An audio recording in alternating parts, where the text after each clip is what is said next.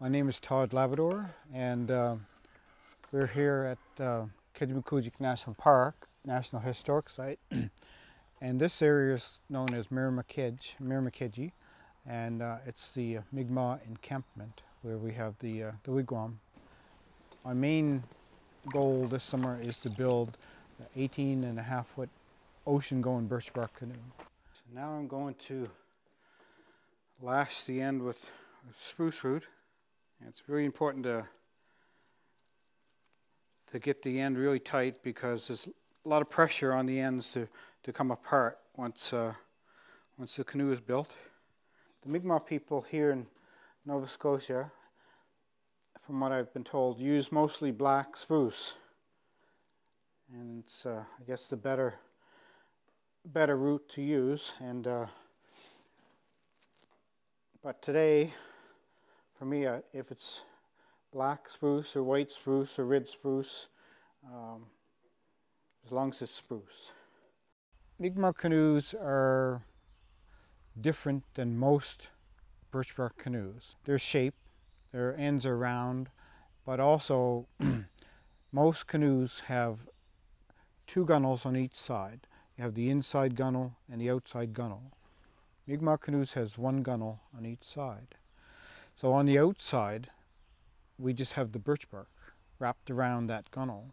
So the rib actually goes between the outside of the gunnel and the birch bark.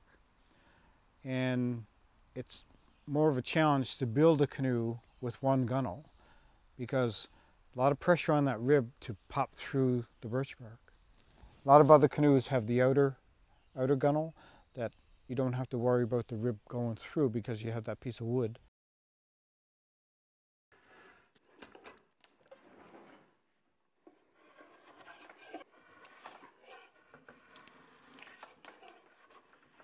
The gunnels for the Mi'kmaq canoes, usually about an inch wide and maybe an inch and a half deep, and that's mostly in the middle, and then they taper down to the end. They get smaller as you go towards the end. Most canoes have spruce roots, sort of. You'll sow a root for 2 inches, then you'll leave a 2-inch gap where the rib goes. Then you'll sow the other side of the rib, then you leave a 2-inch gap.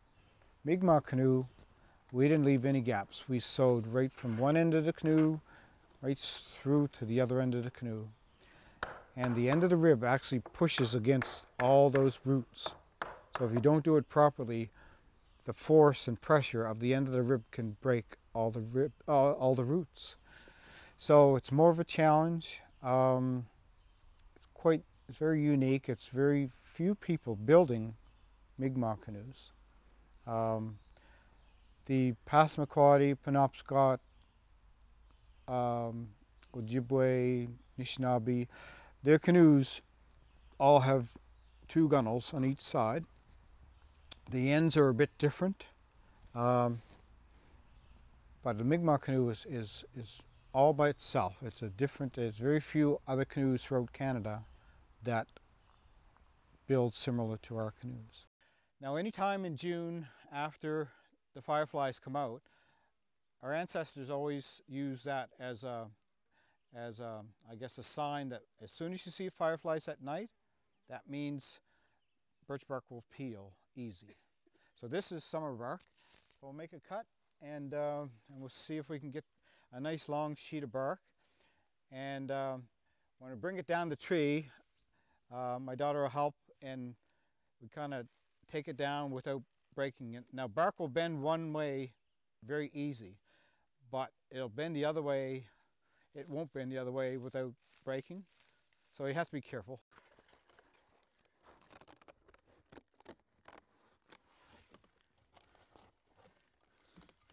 Okay, reach up as high as you can.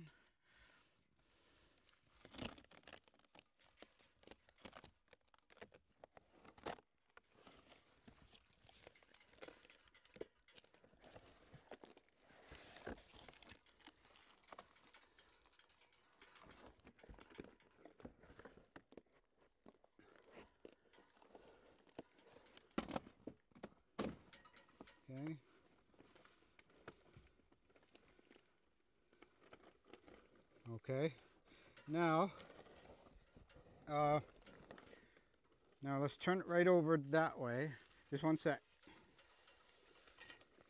Okay, you take on the end there. Okay, just very carefully.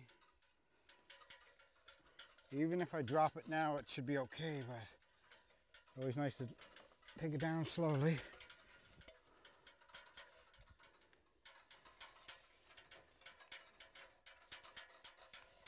Okay.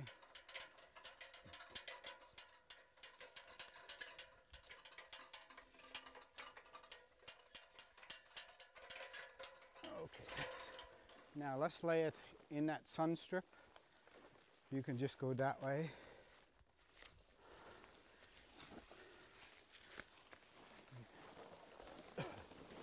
And when I lay it in the sun like that, within just a few minutes in the sun, we can flip it over and roll it up because the sun will heat it.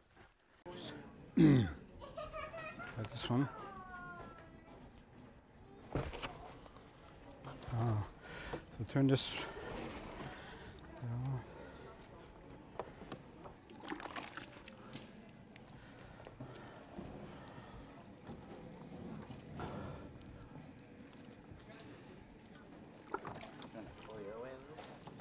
Yeah, let's take it right back, right up over top there, Joe.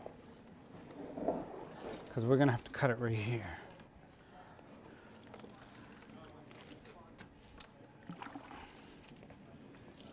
Watch your fingers. Yeah. So what we're going to do right now is cut it right here.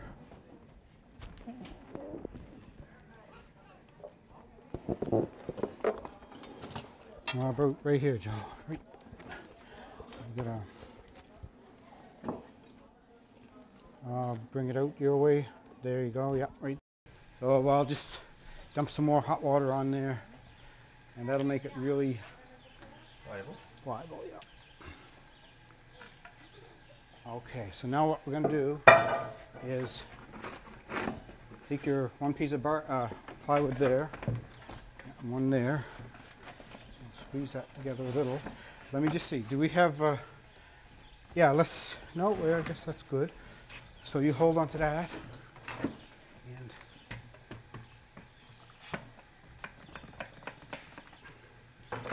this one.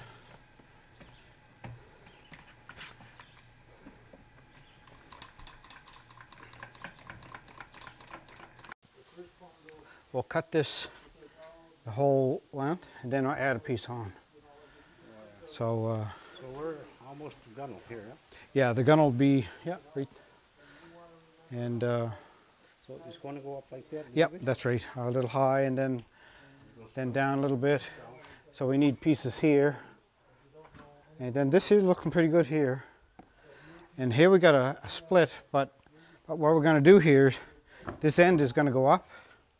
When this end goes up, that's going to go together because that's split. But in some cases, we'll cut that out really nice and put a piece of bark right in there and sew it. And then when it's covered with the gum, you really don't see it.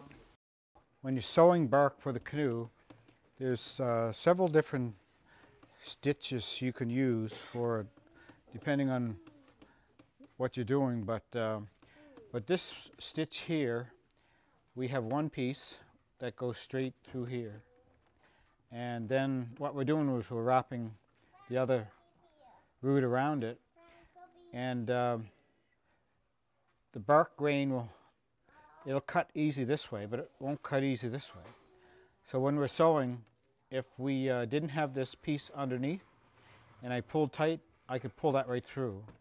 So this one piece prevents this root from going right through because it would break quite easy that way.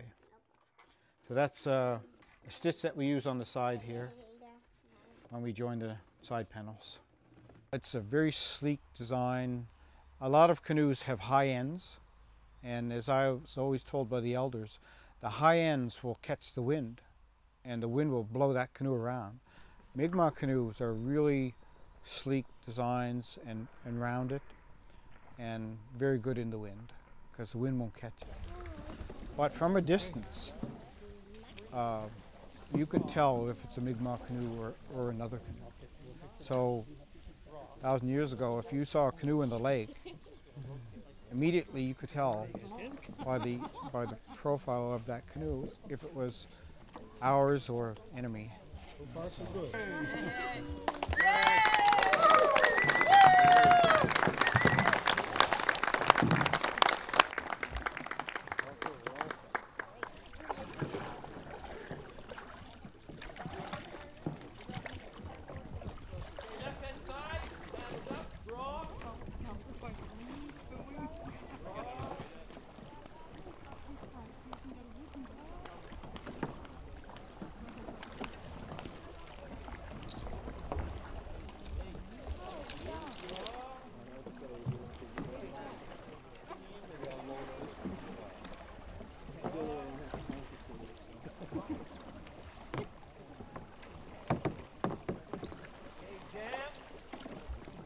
Paddles 1, 2, 3, 4.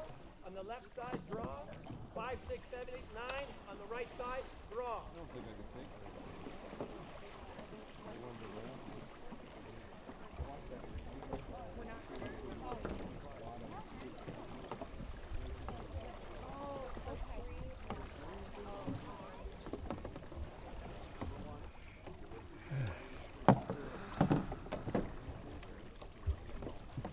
Excellent, well done. Drawing, it's going to tip the canoe. Okay, jam.